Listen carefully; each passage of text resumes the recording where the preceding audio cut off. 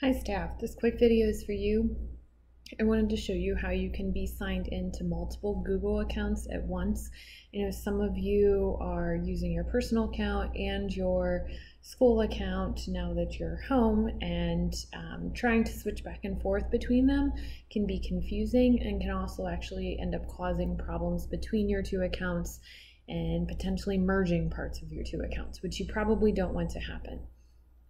So normally a lot of people, they go to Google and they click the blue sign in button here, but I'm going to actually ask you to open Chrome, so make sure you're in the Chrome browser.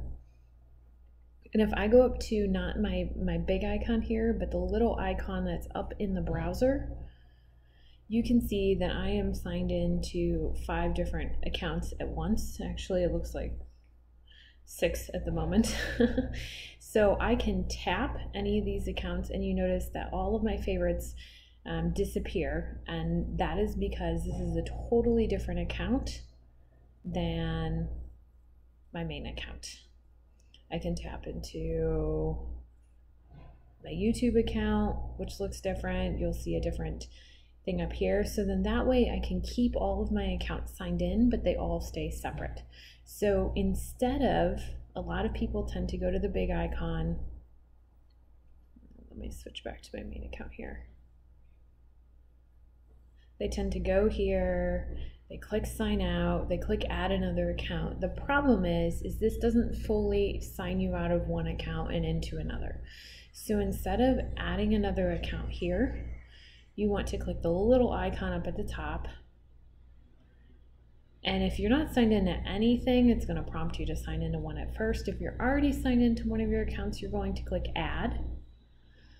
Type a nickname for your account. Maybe this is personal. You don't have to create a desktop shortcut. You certainly can. Click add. And then it's going, you're already a Chrome user, so you're going to click sign in. You're going to type in your email here. And then you would type in your password, click next. If it's your school account, make sure you click to link data and make sure you accept the sync. And then if you need to add another account into that, you would click the little icon again, click add, follow the same process. So you can sign in all of your accounts, and then just with tapping the little icon up here and clicking your different accounts, you can quickly switch which account you're in without having to sign fully out of one or the other.